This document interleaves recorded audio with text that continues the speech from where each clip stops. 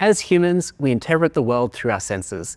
We hear sounds, we see images, videos, and text, sometimes layered on top of each other. We understand the world through the combination of all these modalities and the relationship between them.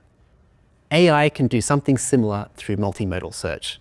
Hi, I'm Stefan, and in this video, I'll be showing you how to build a multimodal search application using the open source vector database Milvus.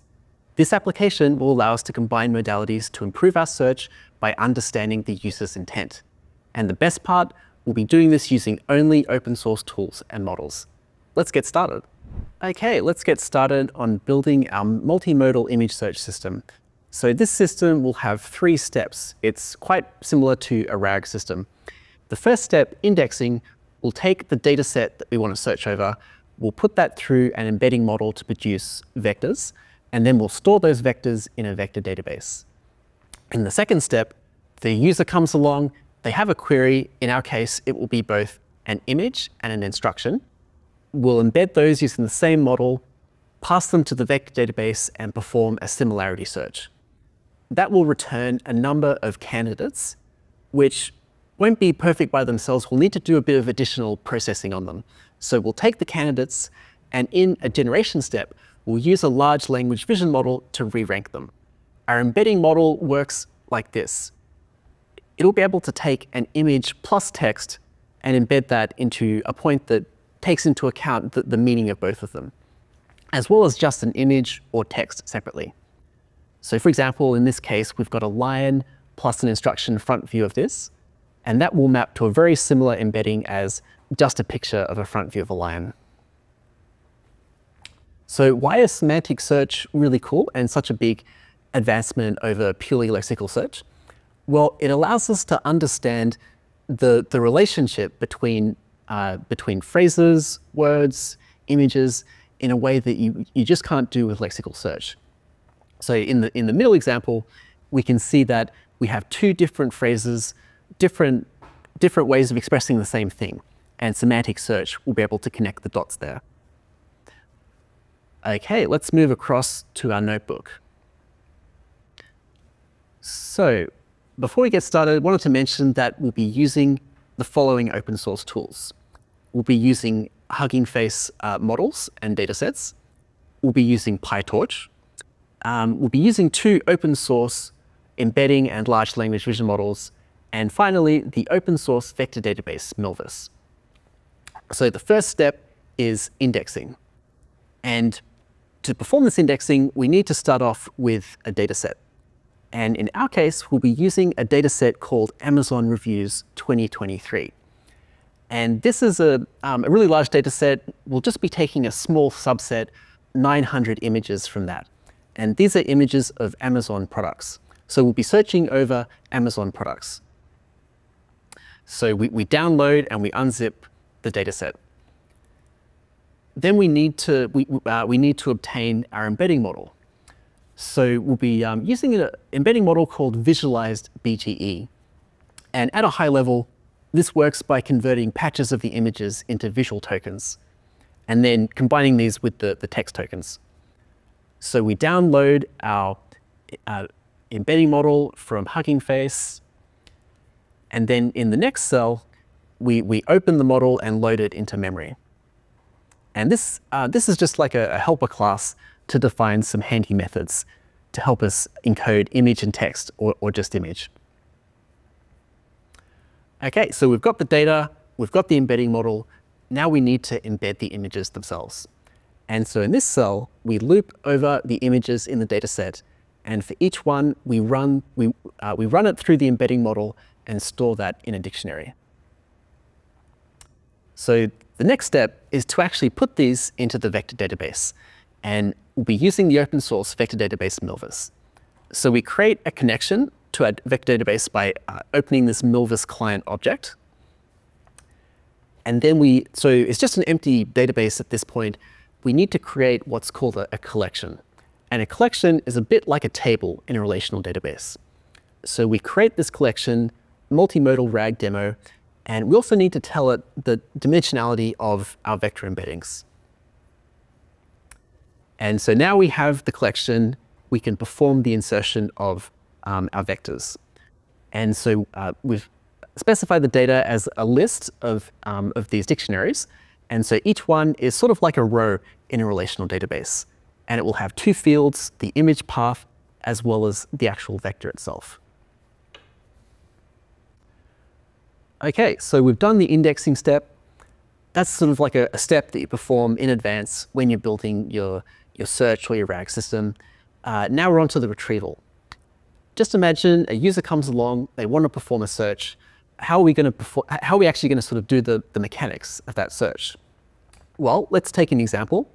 So in our example, the query is, it has an image of a leopard. So you can see a very bit of a sad looking leopard, as well as a text instruction. And in this case, we have phone case with this image theme.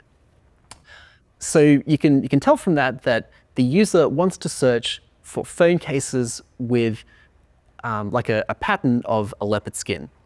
And somehow the search needs to be able to combine the image plus the text to search over our data set.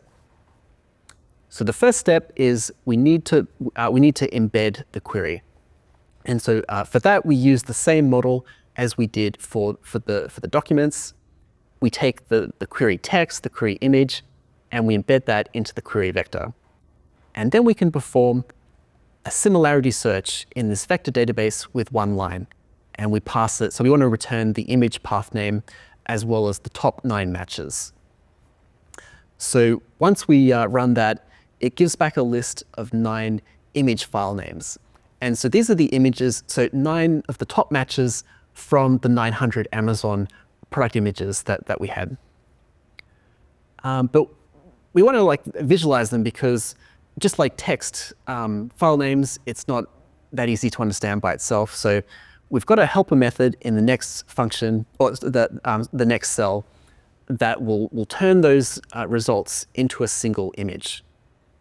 So skipping over this code, which is not that important, we can go down to here. So the output of that is this single image that displays the retrieved results. And it has this grid 3 by 3. So number 1 is the closest hit in our vector database, number 9, the least close, and this image in the lower left is the query image of the leopard. So looking at these results, we can see that number 7 seems like it's the right match to the user's query. That's a phone cover with a leopard skin pattern, which is what the user's searching for. But that wasn't the top hit when we did the search on the vector database. So how are we going to fix this? Well, we can do an additional step known as reranking. And for this step, we'll use a large language vision model to perform some image understanding on the images and help change around the order so that hopefully this number 7 will be swapped to the top match. Okay, so we're on to the third part, which is sort of like the generation step in a RAG system, where we perform the reranking. So we need to load our large language vision model into memory. And I'm running a model locally.